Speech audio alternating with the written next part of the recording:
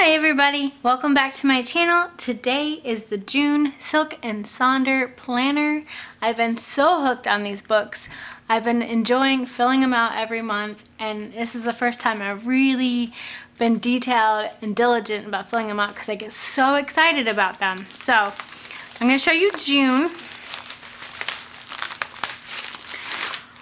Oh my gosh, I always love the beautiful flowers on these. They're just gorgeous. I do want to tell you, if you want 25% off your first Silk and Sonder planner subscription, there's a link below that you can take advantage of and get started with a little discount. So let's open it up, see what we got. June is choice. So I'm really interested to see how they develop that. Okay, so this is where you put your info, the table of contents, or index, I call it the index. And June is about choice, and there's a little editor note, your instruction sheet on the best ways to fill out your journal or planner. This is the year at a glance, 2020. Can you believe we're already halfway through? It's been a crazy year. And here's June, all gorgeously decorated. And you can see that at a glance. And you can, of course, use those how you feel you want to. You can start putting in some future logs for July, August, September, and October. It's hard to believe we can see October from here. But there it is. All right, May reflections. This is where you think about your last month and where it was good, where it went wrong, and how did you overcome things.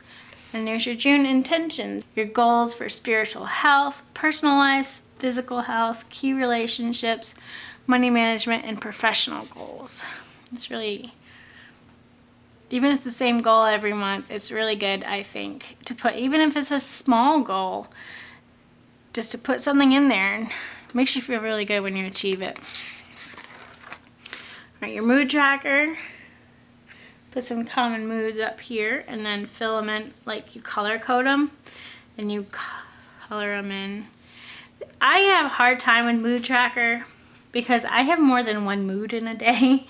So I actually have not been doing the mood tracker because I feel happy to stressed to upset to happy again all in a day.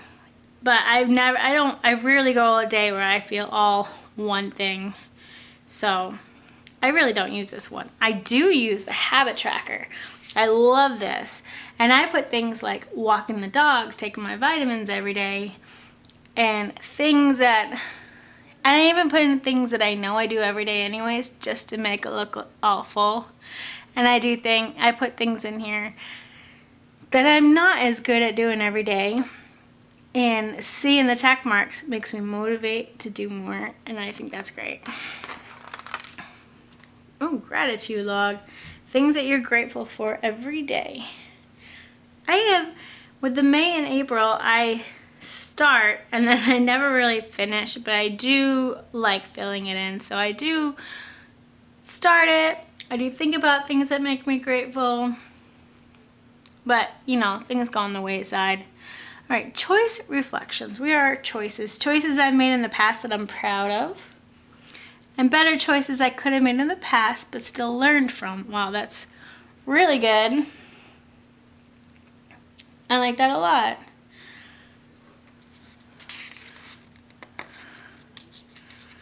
All right. Oh, boundaries exercise. Sometimes we forget we have the choice to say no to things. Oh, that's really good. So this is all about learning how to set boundaries in your relationships and your work and to honor them. That's fantastic. That is so good. I can't wait to fill this out.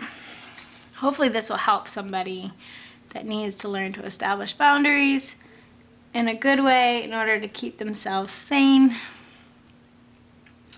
A letter to my younger self. Wow, that's really neat. Think about what would you write to your younger self? And then self-care bingo. Oh, neat. So if you read a book, if you exercise, ate ice cream, because you know, that's important. Made my own popsicles, used a face mask, went somewhere beautiful, and called an old friend. Some other good ones in here, so that's neat. Okay, they also, you can tag, this is actually something that they're doing. Tag at Silk and Sonder and hashtag June Sonder Self-Care Bingo Challenge. And you post your photo and email them, and they're gonna announce a winner. It doesn't say what the winner gets, but you know what? Just being a winner, just saying you won, sometimes is really good. Oh, a coloring page. Oh, I like that one. The flowers in the basket. I always like doing these. I always just do a little bit every time. I don't sit down and color the whole thing. And then there's a quote. A couple of recipes. I did not try the May recipes last time. I try to try new recipes when I get across them, but it just didn't happen in May. This one looks good. Gnocchi with spinach and pepper sauce. This is something I definitely will try. I mean it this time. And 20-minute grilled heirloom tomato and feta panzanella. Very nice. I don't have a grill. Otherwise, this sounds great. I wonder if there's a way I could do something else. Because it looks delicious. Looks really good. There's some notes you could put. Anything you want. Another quote.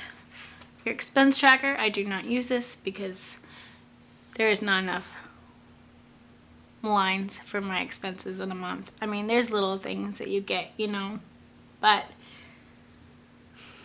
this could be good if you're on vacation trying to keep track of everything you spent.